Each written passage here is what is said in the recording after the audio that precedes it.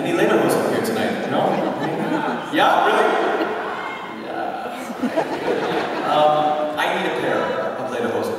I don't have any. You don't have to give me yours. Oh, that's great. Oh, look at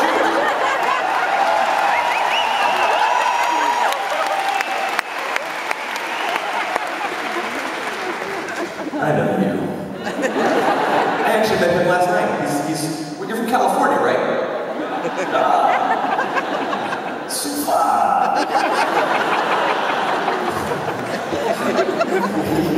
He and I got drunk last night.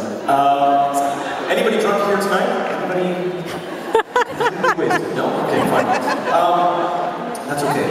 There is so much, and Christian Hebel, who originates from Germany, he's of German descent. He has the most spectacular pair of Lederhosen that he wore last night.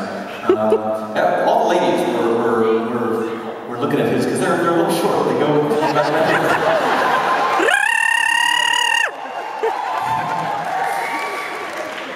And he normally just kind of walks around like this, but the moment we opened up what was the name of the tent we were in last night?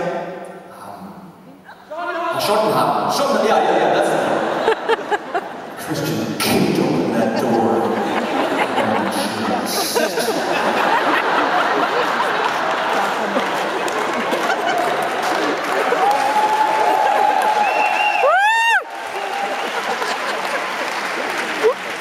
If you got it, fun, my friend. That's what I say.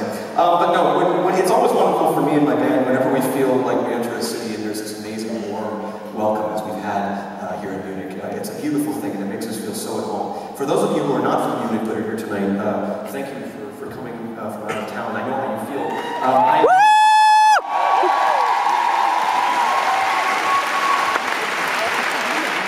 Okay, that sparks the question, is anybody from Munich tonight? That would have been really funny. And I was like, is anybody from Munich tonight?